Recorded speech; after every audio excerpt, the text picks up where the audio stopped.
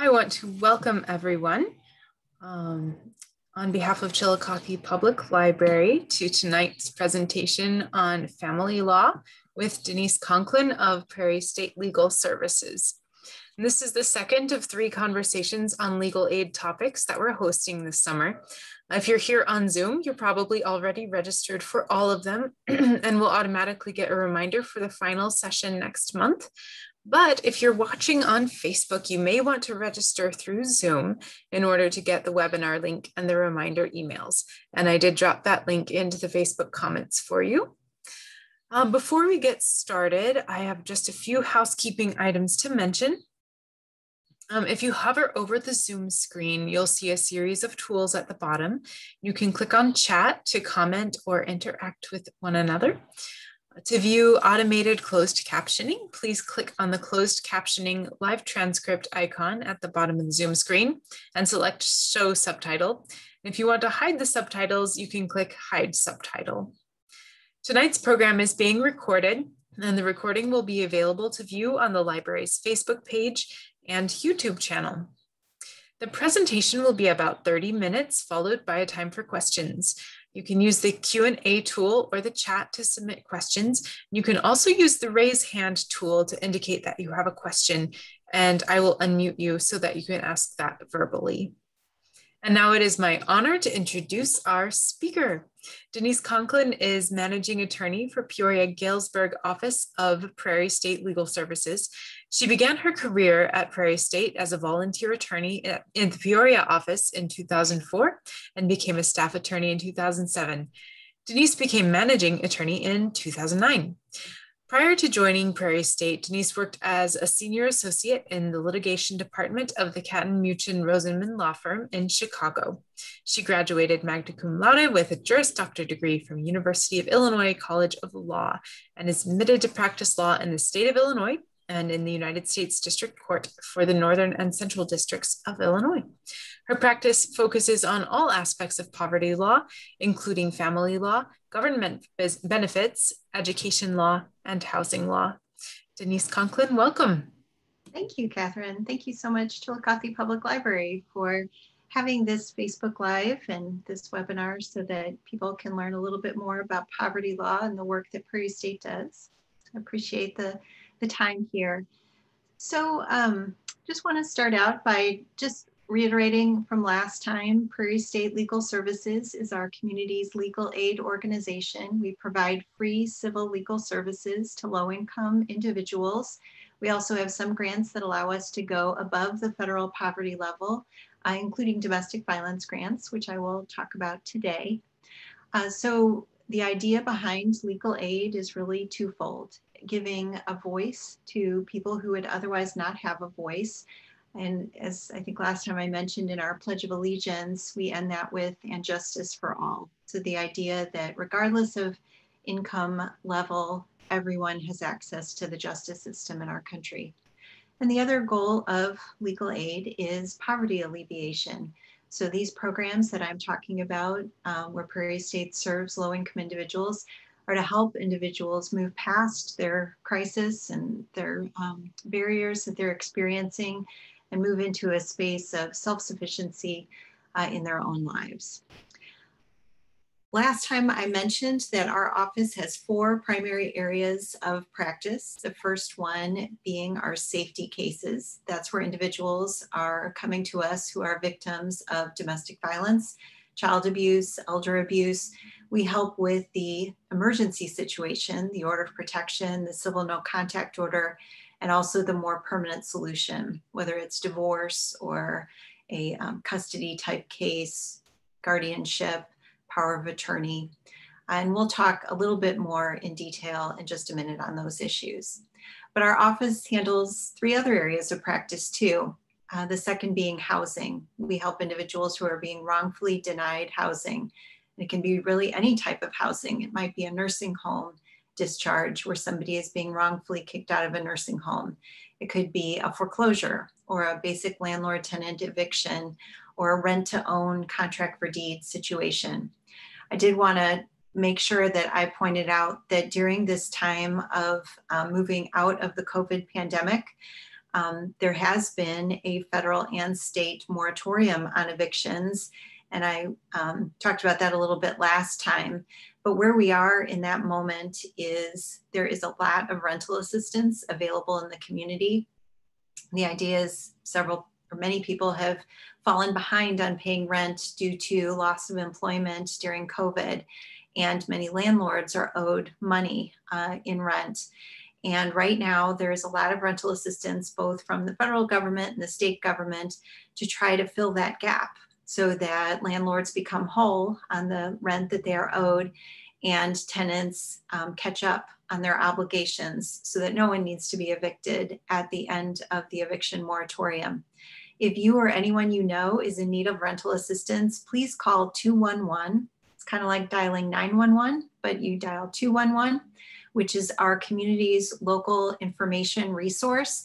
It is staffed and supported by Heart of Illinois United Way, and is a wonderful resource. When you call that number 211, they will ask you what your need is, and you can simply say, I'm in need of rental assistance or utility assistance or whatever the issue is.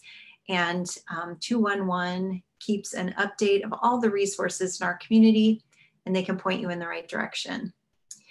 Our third area of practice is public benefits, and that is where a client comes to us who is being wrongfully denied a government public benefit, and it literally can be anything government benefit, Social Security, disability, link card, food stamp situation, Medicaid, temporary assistance to needy families, veterans benefits, unemployment, you name it. So if you know of someone who is in need of those services, please be sure to share the information about Prairie State Legal. And our fourth area of practice is ready to work. I'll talk about that during our next session in more detail.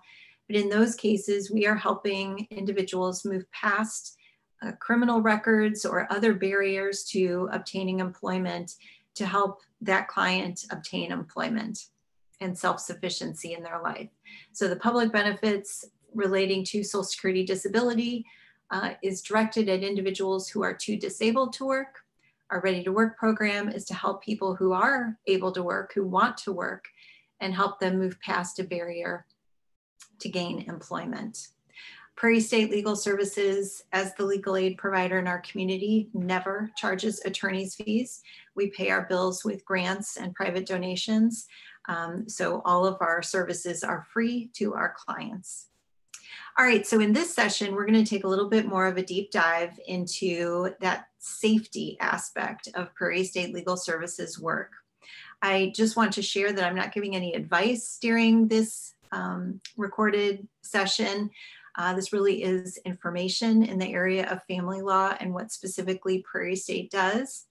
If, as you're watching this, you see that these are issues that you or someone you know is experiencing, I would encourage you to either apply at Prairie State if you believe that you would fall within the types of cases we handle, or talk with an attorney, because really on these issues, you need to talk to an attorney and get into the details of what's going on in the specific fact situation. What I'll do during this time together is really talk about the overall issues, just as a general overview of all of these issues. All right, so here we go. Family law is a huge area of need in our community.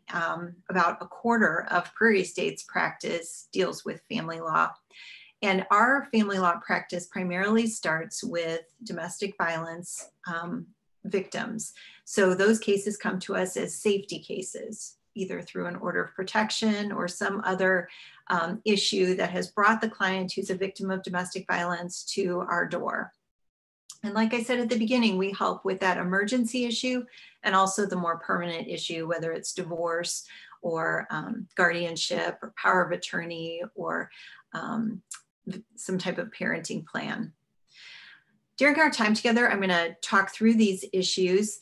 A couple of overarching themes that you will hear. One of them is when someone files something in court, they are submitting themselves to the jurisdiction of the court and the judge. So many of these issues can be resolved outside of court. Some of them you need the court's involvement. If you want to divorce someone, dissolve a marriage, you do need a judge to enter that. If you want to get a court-ordered guardianship, you need a judge. But many of these issues that I'm going to talk about that Prairie State handles can be handled outside of court. So that really is the first thing to think about when you come to Prairie State and you're talking with the attorney. The attorney will share the client's rights, their responsibilities, and their options. And I just want to start out this conversation on this area of family law and safety cases with people have options. Often clients come to us very desperate. They're in crisis. A family situation has broken apart. And whether it's a divorce or whatever the situation is, they're hurrying to get to it because they think that will stop the pain, will solve the problem.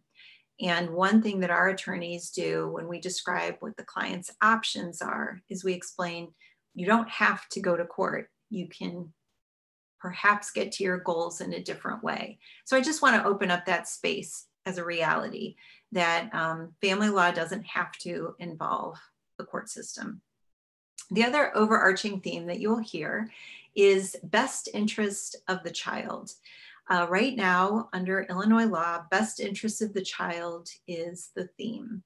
And really the emphasis that it's not a winning situation or a losing situation as far as who wins or loses in court, but the emphasis really is if there are children involved, who is going to be responsible for these children, both parents. It's not that somebody has a right to the children, it's that the parents are going to be responsible for the children.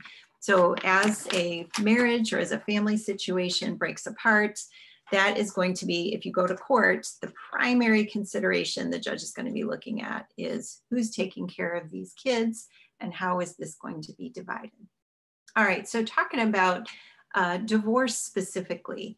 So that is something that Prairie State does as a part of our practice. It's actually technically called a dissolution of marriage, but that's just a fancy name for a divorce. You do have to go to court to get a divorce in Illinois, and it's under a law that's called the Illinois Marriage and Dissolution of Marriage Act. We are in a no-fault state, meaning you don't have to prove that somebody did something wrong to get a divorce. The law changed a while back, and now the grounds or the standard for divorce is called irreconcilable differences. It's basically that irreconcilable differences have caused an irretrievable breakdown of this marriage. Efforts at reconciliation have failed, and future efforts are not in the best interest of the family. Basically, people just can't get along. Because this is a no-fault state, meaning you don't have to prove somebody was at fault to get a divorce, there's really no way to stop a divorce if one of the spouses wants it. So other than convincing them to not want it, but as far as going to court, if somebody files a petition for dissolution of a marriage and the other party doesn't want to get divorced, there's no legal way to stop it unless the party agrees, the one that filed it, to not proceed with it. For whatever reason, they may decide to do that. But a judge is not going to dismiss the divorce because there are no grounds for it. All right, so, and the other way to think about it is you will get a divorce even if the other party won't participate. So sometimes you hear a saying that I couldn't get a divorce because they wouldn't sign the papers. There are no papers to be signed in that sense in Illinois divorce law. Instead, the divorce gets filed, and even if the other party doesn't want to participate, and maybe they just ignore it, they don't want anything to do with it, the divorce will still go through. All right, so what happens in a divorce? Well, primarily, the two people that were married stop being married. It dissolves that marriage, that union, and the parties go from married to unmarried. But there are several other things that get unwound as well. If there are any children involved, there will be orders entered based on the best interest of the children. You may have heard years ago language such as custody or visitation in Illinois. And those concepts actually still exist in orders of protection, which we'll talk about in a little while. But in divorce court, and also we'll talk about in unmarried situations where unmarried people have children, the language is now called allocation of parental responsibilities. There was a move away, as I said it a little bit earlier, from winning or losing, or winning a custody battle or losing. Now both parents are responsible for the upbringing of the children after the divorce. And parental responsibilities has two parts: parenting time and parental decision making.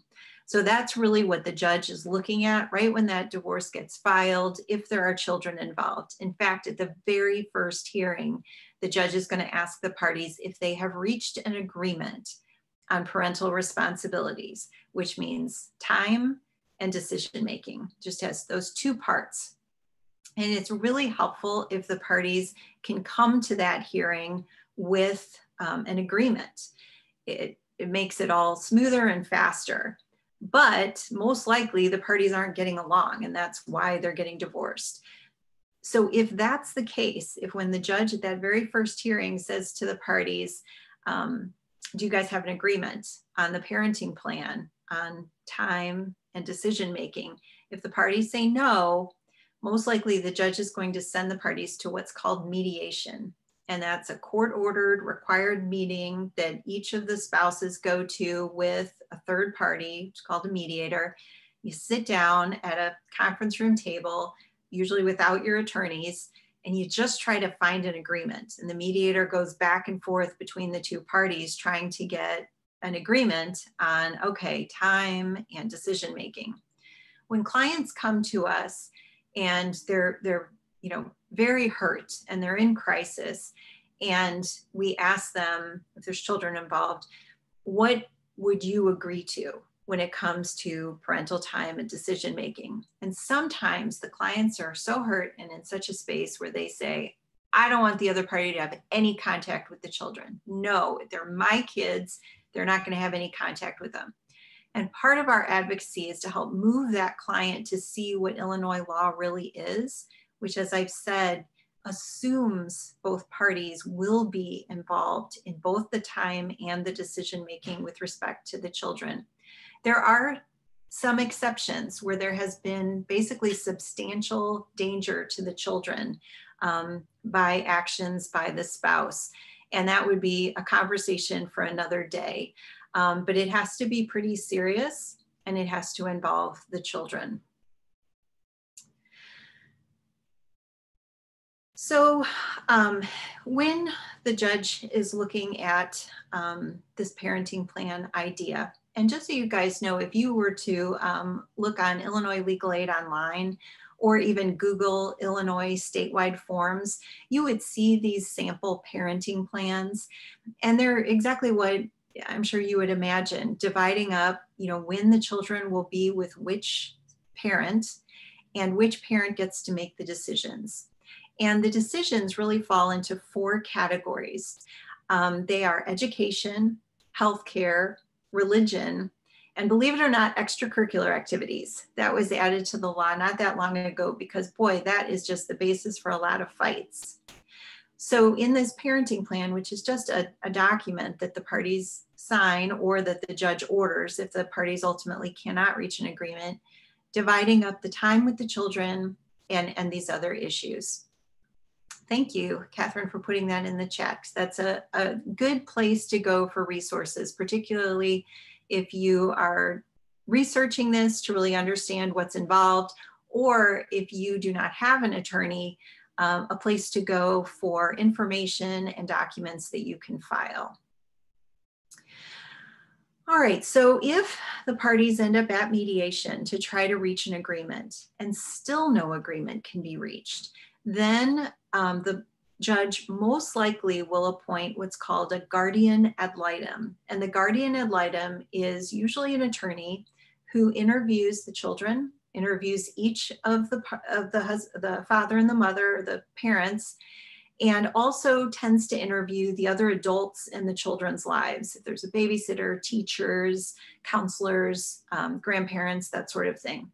And the GAL's role, the guardian ad litem GAL's role, is to then report back to the judge on what the GAL thinks would be a good parenting plan in the best interests of these children. Unfortunately, typically neither parent is happy with where the GAL lands. So something that we often counsel our clients on is, if at all possible, reach an agreement. Not that, if it's an abusive situation, and we'll talk about that in just a few minutes, that might be impossible because the other parent may just be refusing to compromise and make an agreement that makes sense for the family. And in those cases, you just don't have a choice but to go to the judge, and definitely would want a lawyer to be able to present your evidence as to why the children should spend the time with you, or that decision making should be yours in those categories of education, healthcare, religion, and extracurricular activities. The other piece of the children that often gets talked about is relocation. So if there is no court case and you have not submitted to the jurisdiction of the court, generally there is freedom to move. You can move your children to a different state. You can make decisions for your children. If you're married, the assumption is that both parents make these decisions together. As soon as you submit to the jurisdiction of the court by filing the divorce or the parenting case, you will be limited to where you can move. And right now the law says for our area, 50 miles. Up by Chicago, it's actually shorter, it's 25. But down here in Central Illinois, it's 50 miles without the need for court approval. So if you want to move to a different state, you absolutely would need the court approval, particularly if the other parent did not agree. So that's one of those considerations on whether you should file a divorce or file a court action, is it will limit your ability to relocate. In addition, and on the last piece, with respect to the divorce and children, one thing that we often recommend is that people, when they are in this situation where there's a divorce contemplated or pending, stay off of social media. So like this Facebook Live, no, I'm talking about posting. So posting on Facebook, posting on Instagram, posting on Snapchat, Twitter, whatnot. You should assume, if you are contemplating a family law case, or if you're in the middle of one, that everything you do, every tweet, every statement, every action, it can be used as evidence in a trial. So that would not be the season of life where you would want to go out drinking. You would want instead to lead, a boring life at home, taking care of your kids, because that would be the best evidence for your case. Unfortunately, these are times of crisis, and sometimes, judgment lapses and people go out and do things that end up on social media, and then it becomes a part of their court case. So that is a strong recommendation from our office, is that when this becomes a reality, a divorce or a family case, to stay off of social media. So in addition to the children issues, or I should say first, actually getting divorced, the dissolution of the marriage, and then second, the children issues, the third piece of the divorce case is the property division. And just to touch on that, it's equitable division of property. The starting point is 50-50 on the marital property. It really doesn't matter whose fault it was, who cheated on who. It really just doesn't matter. On the property, which is both the personal property or any houses, land that you own, but also debts, those will be equitably divided. And again, if you can reach an agreement that everybody can live with, great. If not, it's all going to go before the judge, and the judge will decide. As a part of the property issues, there is, of course, maintenance in Illinois, which is a payment by one spouse to the other. There is a calculation that is done, but the first step is to determine if maintenance is even appropriate. And the judge reviews several factors in deciding that.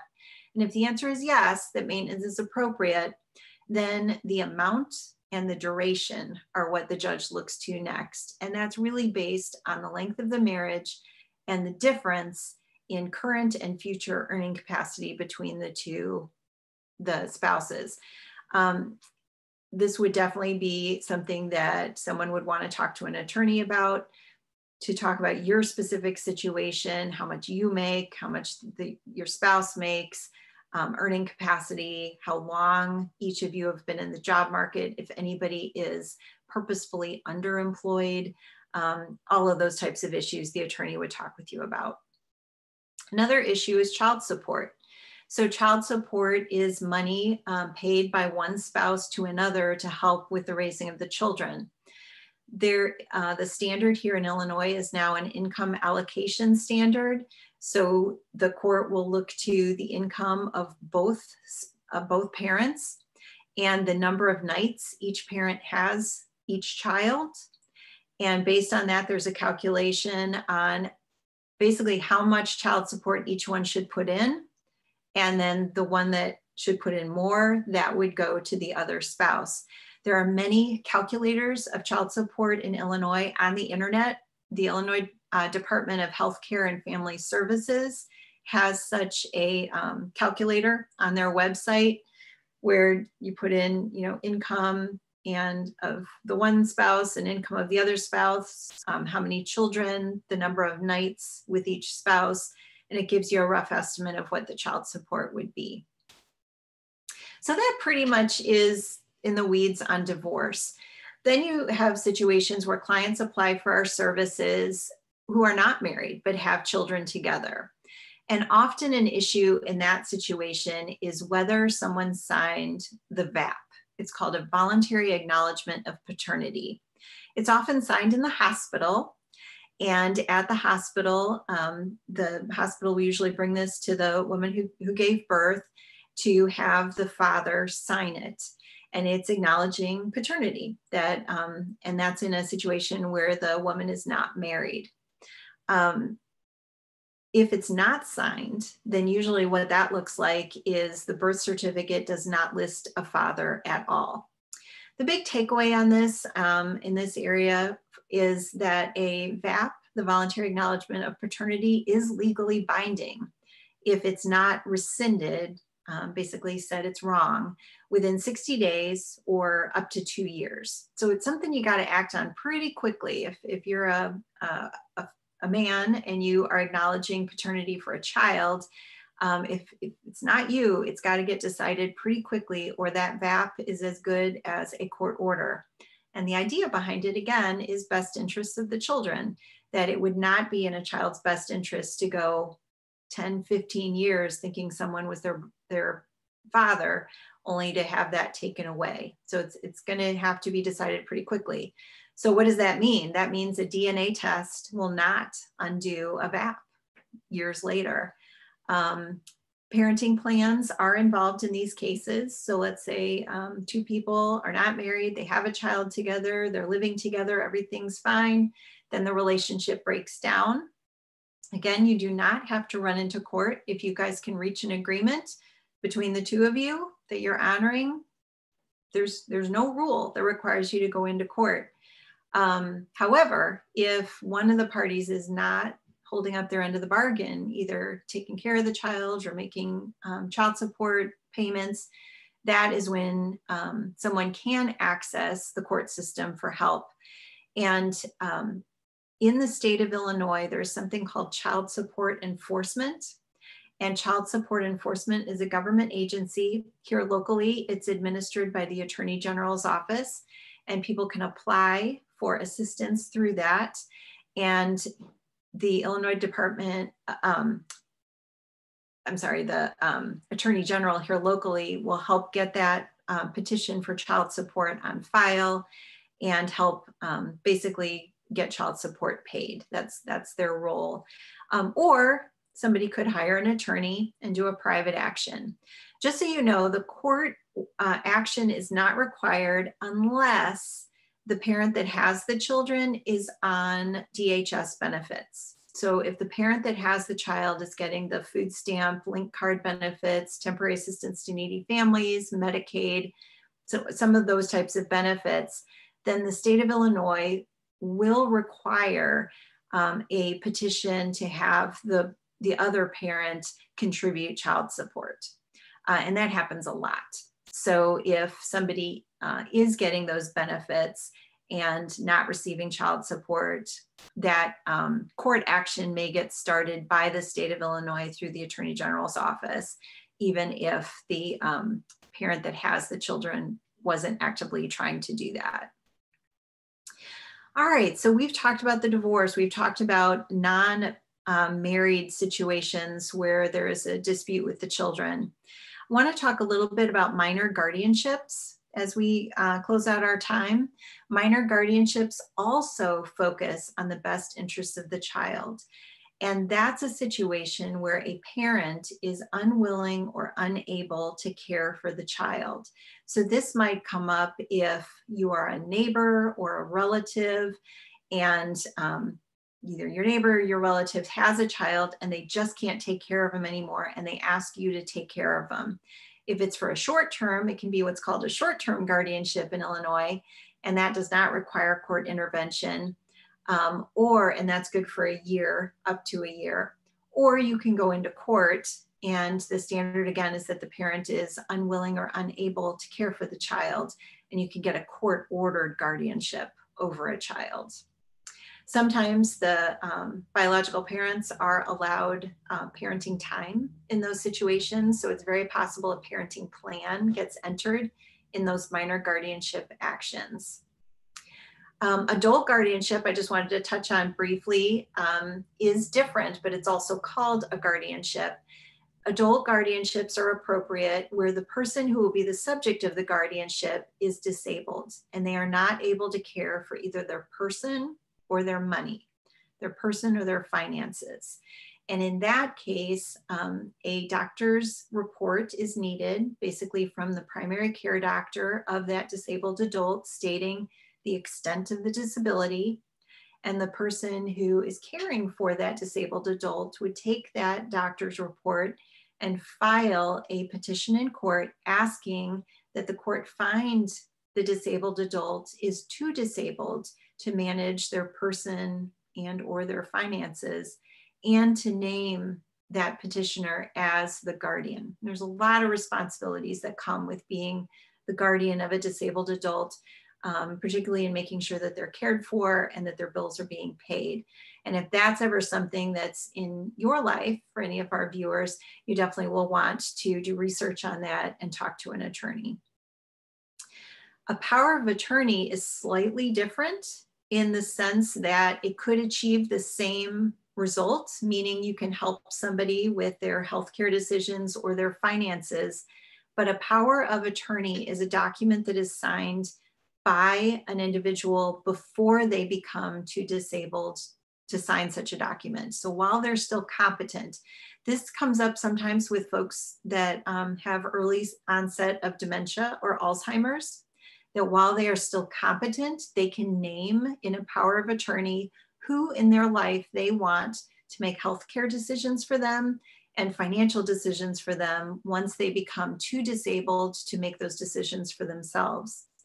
If that person signed a power of attorney for healthcare or a power of attorney for property, then their loved ones would not have to go to court to get guardianship over them, because most likely all decisions would be able to be made using the power of attorney.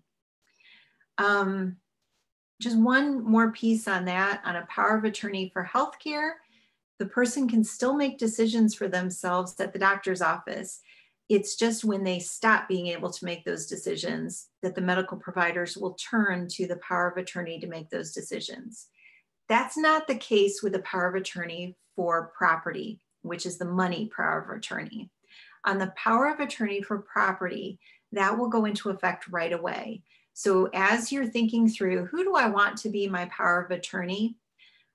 On the property power of attorney really has to be somebody you trust, because as soon as you execute that, as soon as you sign it, then that person who is your power of attorney can take that power of attorney to your bank and withdraw all your money. And they would be allowed to do that as your power of attorney. So it really has to be somebody you trust. And I want to just finish off by saying that The work we do at Prairie State, as I said at the beginning, in this area of family law is for domestic violence victims primarily.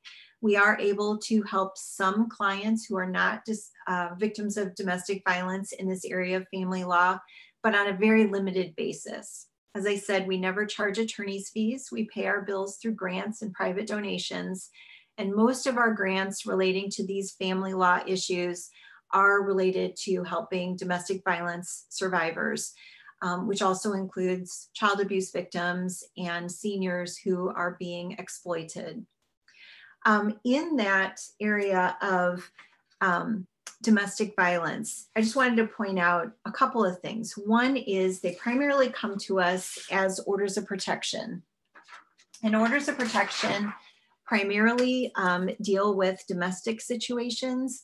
There's a relationship involved where it's a family member, a roommate, a boyfriend or a girlfriend, someone you have a child in common with, or a relative, sister, brother, mother, father, grandparent type situation.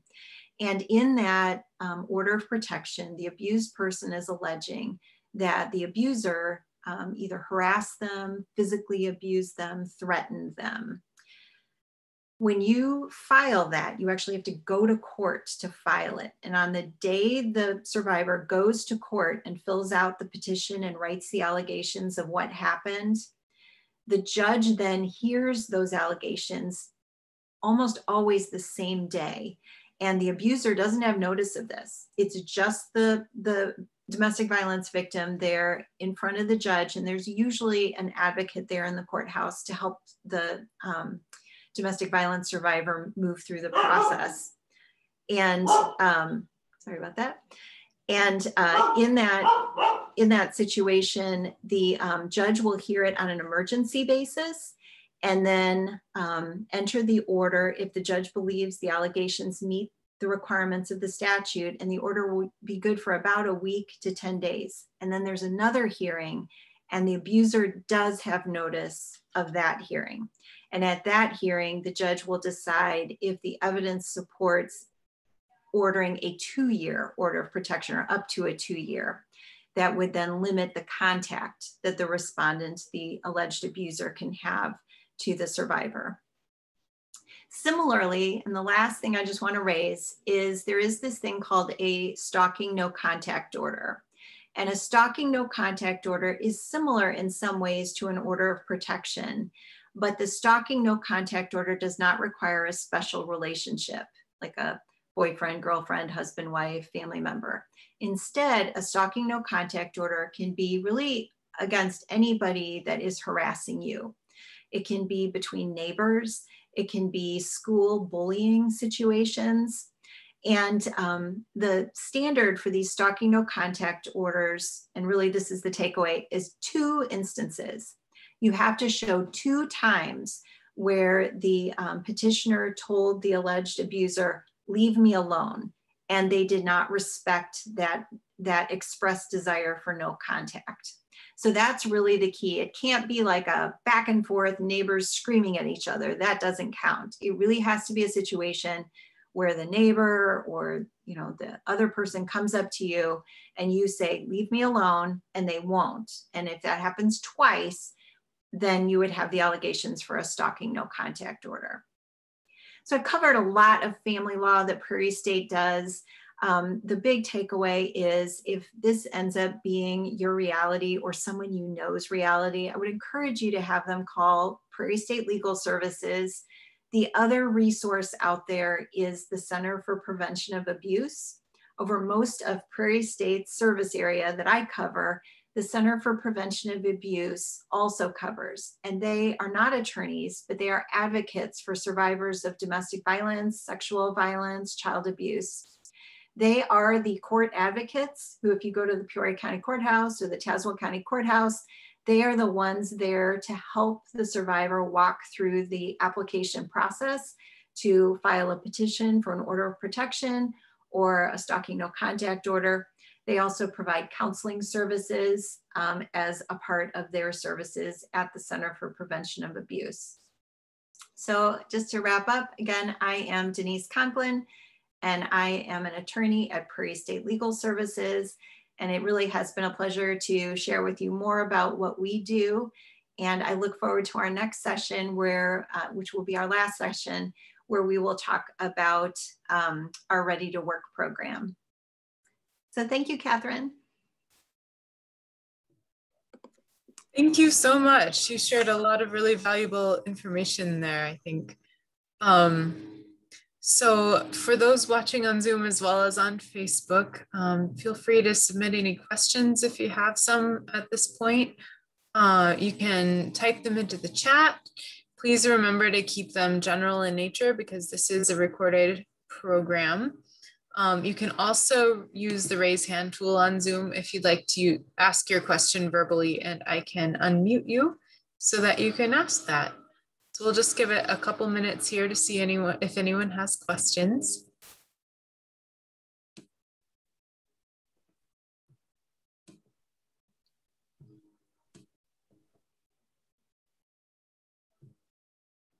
Can you hear the lawnmower out there? I don't know. I have my window open. I probably should have closed it. Well, I'm not seeing any questions here, so you must have covered all the ground. But again, this recording will be available. So if anyone who's watching knows someone that might be interested in it or could use some of that information, please feel free to pass it on. I'll include that link in the follow-up email to the webinar. And then it'll also be on Facebook and YouTube. So I think that's it for tonight. We do have an anonymous survey when you leave the webinar. So if you'd like to leave us a little bit of feedback, that would be great. Otherwise, I think that's all I have. Do you have anything else that you'd like to add, Denise? I don't. Thank you again, Catherine. Sure. Thanks very much. Have a good night. You too. Bye-bye.